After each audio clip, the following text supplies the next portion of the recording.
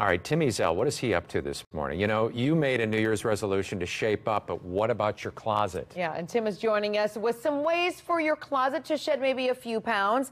I'm guessing the treadmill is not the answer for your closet, though, Tim.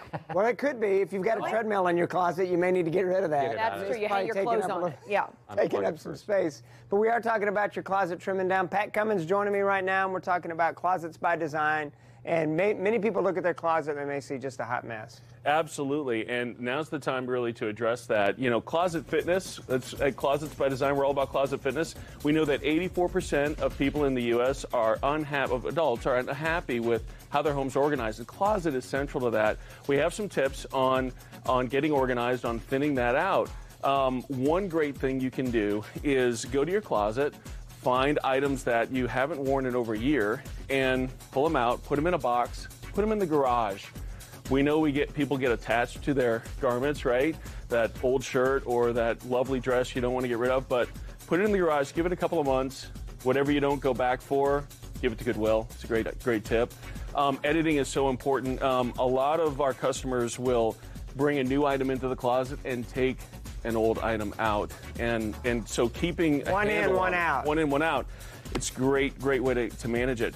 At Closets by Design, what we specialize in is using space efficiently. Inefficiently used space is one of the biggest problems with clutter.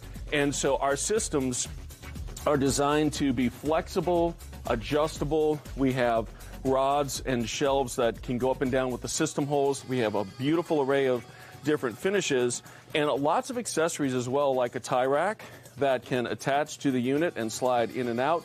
We have belt racks, which I think we have a picture of the belt rack and the scarf rack as well. We got a before and after picture too. Oh, let's talk about. Okay, here's somebody's closet that looks more similar to mine. That's kind of now let's check out.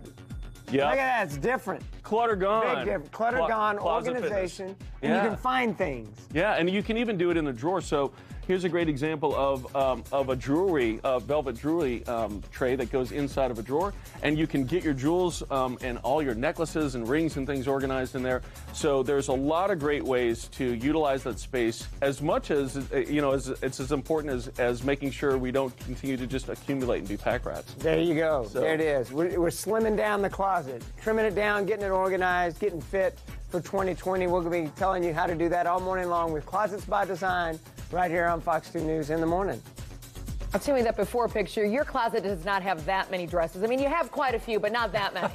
Yeah, that's my wife's closet. Oh, okay, gotcha. Thank you for clarifying. That explains.